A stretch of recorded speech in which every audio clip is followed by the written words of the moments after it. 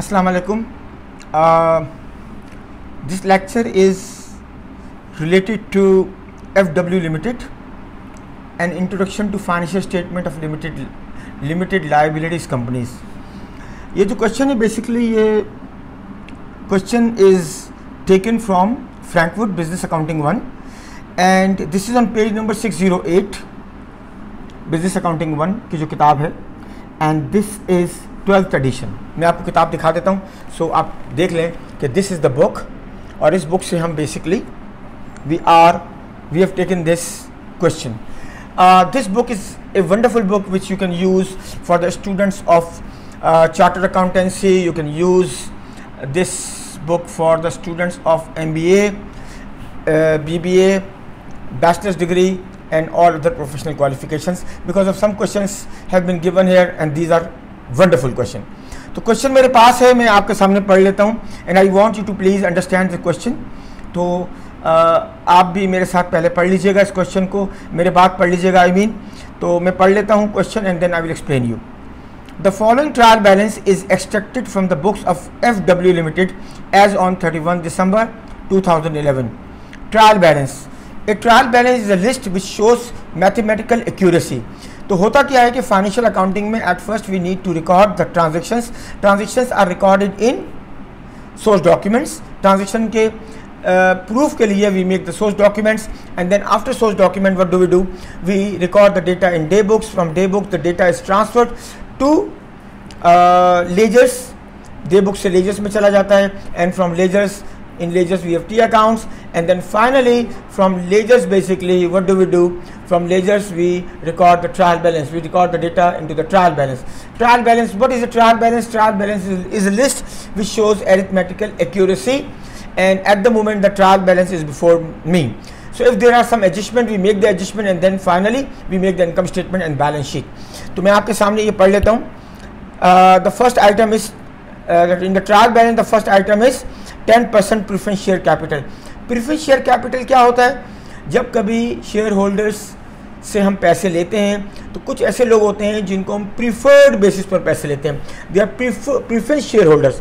उनको हम ये कहते हैं कि आपके लिए number one we make a programme that we are going to give U a fixed amount of dividend. और दूसरा हम उनको कहते हैं कि आपको प्रायोरिटीज़ मिलेगी, अव्वलियत आपको मिलेगी. तो 10% preference shares have been given to us in the question which is 200,000.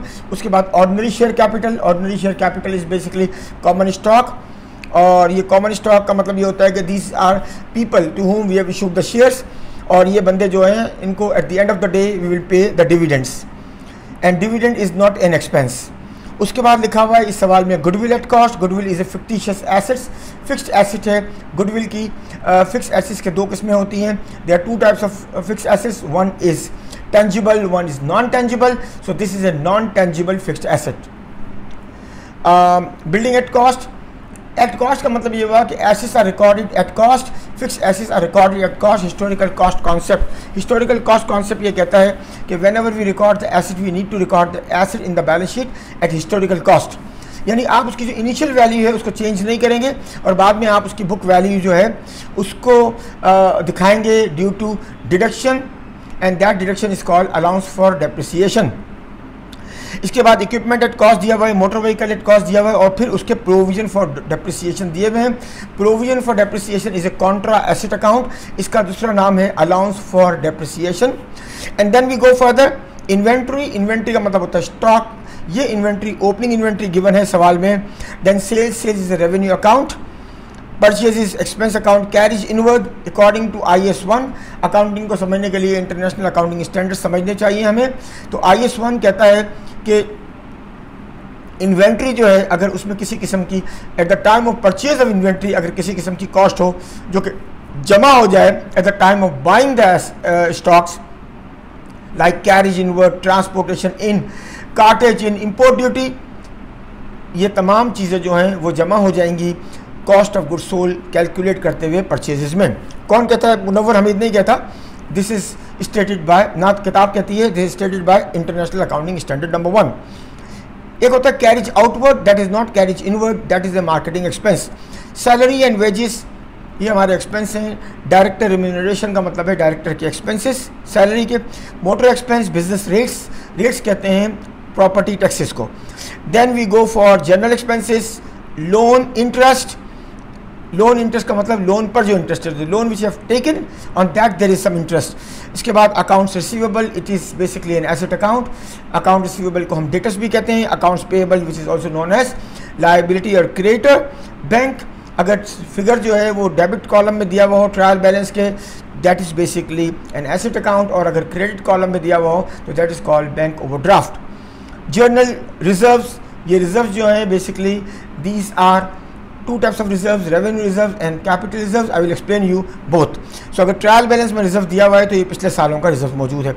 Share premium account is also a capital reserve, और इंटरम डिविडेंड पेड, जो हमने डिविडेंड अब तक पे कर दिया, retain earning is also a reserve. Then you can find out they have given you some adjustments from adjustment number 1 till adjustment number 6, 7, yes, and then finally he is giving us the income statement. Page number 609 पर आए तो आपको पता चल जाएगा कि income statement बना हुआ है। इनकम स्टेटमेंट बनाने के लिए सबसे पहले आपको ये ध्यान में होना चाहिए कि इनकम स्टेटमेंट जो बनता है तो पहला पोर्शन इनकम स्टेटमेंट का है, that is called the trading account. So what do, you need to take the sales and then you are suppose to check is there any adjustments related to sales. अगर कोई adjustment नहीं है तो आप trial balance से number उठाएंगे, cut, और उसको पेश कर देंगे इनकम स्टेटमेंट के फॉर्मेट में। इनकम स्टेटमेंट का फॉर्मेट कैसे बनता है? सबसे पहले आपको क्या करना होता है, सबसे पहले यू टेक सेल्स यानी कि रेवेन्यू, रेवेन्यू के बाद आप कॉस्ट ऑफ सेल्स को माइनस करते हैं, cost of goods sold section बनता है, opening inventory plus purchases goods available for sales minus closing stock inventory cost of goods sold. अगर परचेजेस में से कोई परचेज रिटर्न है तो आप माइनस कर देते हैं, अगर सेल्स में से कोई रिटर्न है तो सेल्स रिटर्न कहलाता है, वो माइनस कर देते हैं। परचेजेस में अगर आप किसी किस्म की कॉस्ट ऐड करना चाहें जो कि वहाँ गिवन हो, like carriage inward, import duty, transportation इन, तो वो सब जमा हो जाती हैं। नेट परचेज आता है, ओपनिंग स्टॉक में जमा करते हैं, opening inventory, opening stock, goods, opening या मर्चेंडाइज, एक चीज़ के 4 नाम।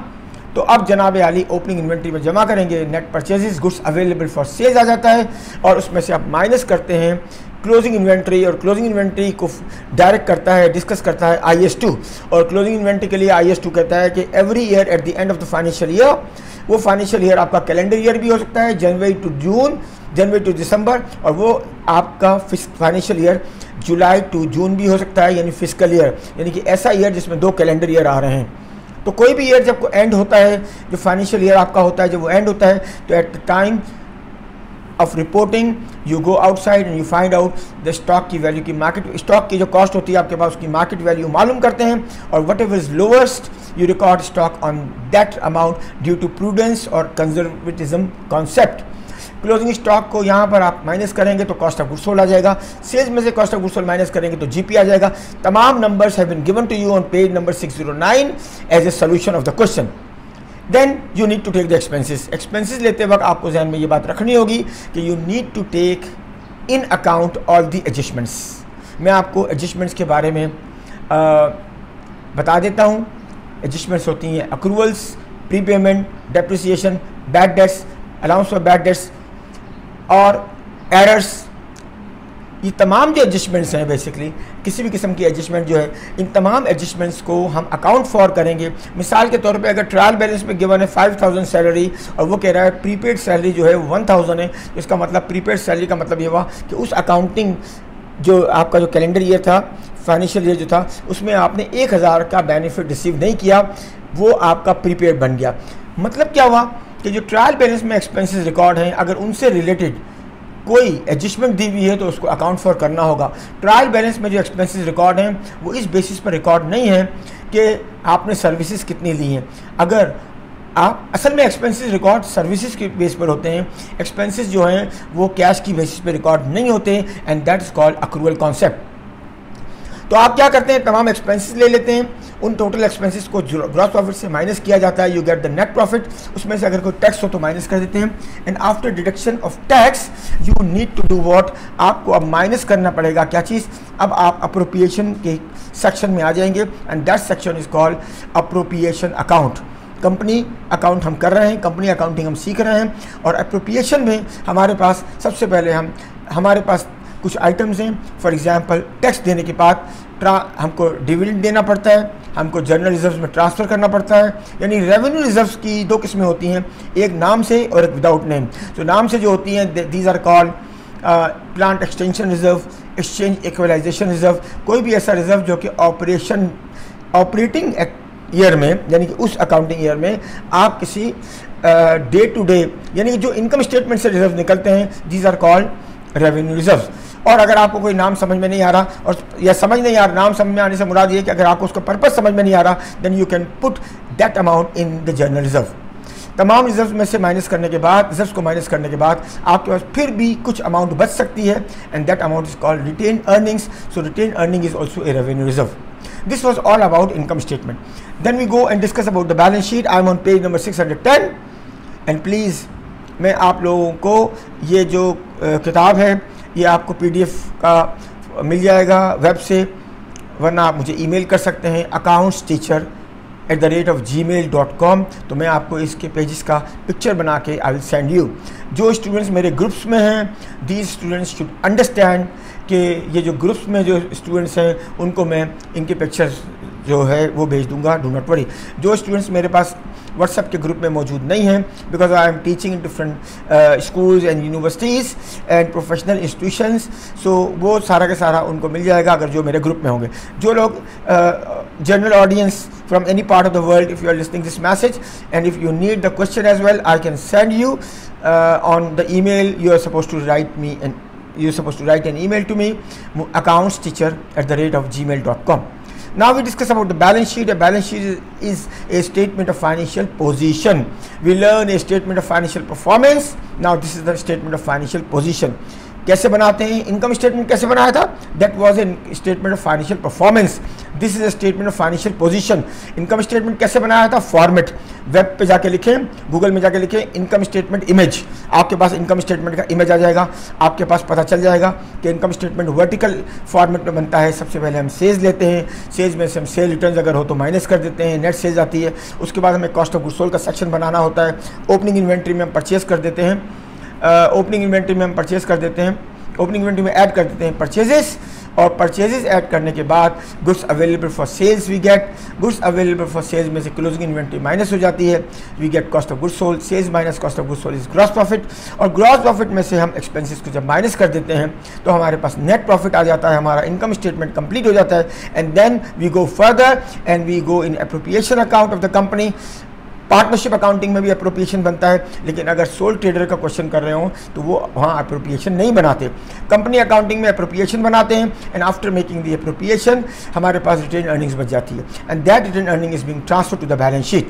अब जब बैलेंस शीट बनती है तो वो कैसे बनती है कि आप सबसे पहले तमाम अपने फिक्स्ड एसेट्स को लेते हैं, अगर उनमें से कोई डेप्रिसिएशन माइनस हुई है पिछले सालों की और इस साल की भी, तो उन दोनों डेप्रिसिएशन की जो पुराना प्रोविज़न होता है वो और जो करंट ईयर का एक्सपेंस होता है वो एक्सपेंस भी इस साल का प्रोविज़न भी होता है और पुराना सारा के सारा अक्यूमुलेटेड प्रोविज़न होता है। You add them together, you deduct from the fixed asset and you get the book value of the asset. अगर आपके पास इंटेंजिबल एसेट्स हैं like goodwill, patents, right, franchises, तो what do? You need to minus again allowance, and these things are called amortisation. Amortisation को minus कर देते हैं, you get the net book value.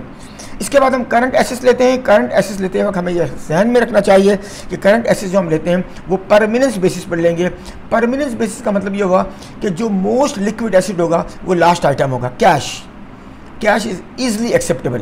लेकिन अगर मैं आपको ये कहूँ कि जनाब अपनी इन्वेंट्री आप बेचते हैं, अपनी इन्वेंट्री लेकर चले जाएं, आप कैलकुलेटर बेचते हैं और आप कैलकुलेटर लेकर कराची हलीम की दुकान पे चले जाएं और आप उनको कहें कि भाई आप ये कैलकुलेटर ले लें और मुझे हलीम दे दो, बोलेगा भाई भागो यहाँ से। तो कहने का क्या मतलब हुआ कि बेसिक बात यह है कि आप जो बैलेंस शीट बनाएंगे तो आप बैलेंस शीट बनाते वक्त you will consider this thing that you need to record the item on the basis of permanence. The liquidity item is the last one, the most liquid item is the last one. फिर आपको current liabilities लेनी होती है। Current liabilities are those liabilities which you are suppose to पे इन 1 year time. Current assets हमारे जो liquid asset, इनको liquid asset भी कहते हैं। मैं जितनी टर्म्स आपके साथ बात कर रहा हूँ, अगर आपको कोई टर्म समझ में नहीं आए, go and Google and you can find out a dictionary of accounting as well, which is available on web, and I am always available to you. My number is with you. You can just google me, Munawwar Hamid, and you can get my cell number 0092. ये 0092 इसलिए कि अगर कोई पाकिस्तान से, if someone is calling out of Pakistan, because people call me from out of Pakistan as well, so 0092 300 8211410, यानी उर्दू में भी मैं बोल देता हूँ 0300, अब यहाँ तो इंग्लिश में बोल रहा हूँ 0300 8211410। सो अब हम वर्किंग कैपिटल कैलकुलेट करने जा रहे हैं। करंट एसेट्स में से करंट लायबिलिटीज माइनस करते हैं तो we get the working capital. Working capital को हम जमा कर देते हैं, अपने फिक्स एसेट्स में, तो हमारे पास टोटल एसेट आ जाते हैं जो कि हमारे टोटल एसेट मौजूद हैं। ये हमारी बेसिकली रिसोर्सेज हैं बेसिकली। अब हमारे पास सोर्स कहाँ से आए? सोर्सेज हमारे पास कैपिटल एम्प्लॉयड से आते हैं, यानी लॉन्ग टर्म लायबिलिटीज़ और प्लस कैपिटल। ऐसा भी हो सकता है कि you can show the long term liabilities इन सच अ वे कि first you take the total of the fix assets, book value of the fix assets, then you get inner column में balance sheet में कोई डेबिट और क्रेडिट कॉलम नहीं होता, income statement में कोई debit और क्रेडिट कॉलम नहीं होता। Then what do? You take your current assets, total of the current assets, then you deduct total of the current liabilities, then you get the working capital. Working capital is being added to fixed assets, and then finally you can add long term liabilities as well, so you get an amount. And then finally उसके बाद हम क्या करते हैं कि finally हम finance by section में चले जाते हैं, which is called finance by, which is known as आपके पास जो रिसोर्सेज हैं, जो सोर्सेज हैं वो कहाँ से हैं, कौन से सोर्सेज हैं? तो सोर्सेज दो किस्म के हो सकते हैं, शेयर कैपिटल यानी इन्वेस्टमेंट, एंड आपका जो है लॉन्ग टर्म लायबिलिटी। अगर आपने लॉन्ग टर्म लायबिलिटी को ऐड नहीं किया एसेट्स के सेक्शन में, तो अब यहाँ पर हम ये एज्यूम कर रहे हैं कि हमने ऐड कर दिया है, तो अब यहाँ पर हम जो चीज़ें लेंगे वो लेंगे कैपिटल। कैपिटल में हमें सबसे पहले ऑथराइज शेयर कैपिटल दिखाना है। ऑथराइज शेयर कैपिटल को कहीं टोटल में नहीं लेना।